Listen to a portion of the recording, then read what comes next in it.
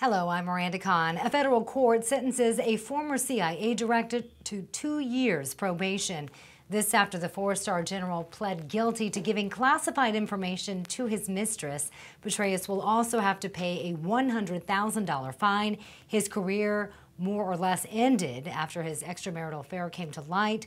Before the sentence was read, Petraeus apologized for his actions. Meanwhile, the convicted Boston Marathon bomber doesn't appear to be very apologetic at all. In fact, yesterday the jury saw this video of Dzhokhar Tsarnaev making a quick, obscene gesture to a camera in a courthouse holding cell. A picture from that video was used by prosecutors during their opening statements this week. The prosecutor says it shows Tsarnaev as unconcerned and unchanged after the attack. President Obama offered his condolences today after 2 al-Qaeda hostages were killed during an anti-terror operation. One of them was an American man, the other Italian. As president and as commander-in-chief, I take full responsibility for all our counterterrorism operations, including the one that inadvertently took the lives of Warren and Giovanni.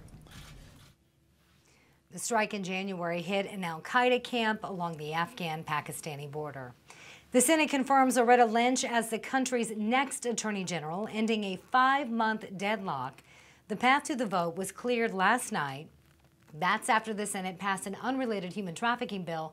Some Republicans say they're concerned over Lynch's confirmation. I asked Ms. Lynch about her views on Fast and Furious, on the IRS scandal, and other ways the department has been politicized. She didn't demonstrate that she'd do things differently. Instead, she gave non-answers. But Democrats say Lynch is highly qualified for the job. She'll be the first African-American female attorney general. More breakdowns in security at the Secret Service. A report from the Homeland Security Department says the alarm system at the George H.W. Bush's home was broken for more than a year before it was fixed. But the report also says the Secret Service used patrols and cameras to keep an eye on the property while the alarm was broken. There were no intrusions. Sad news today for art lovers.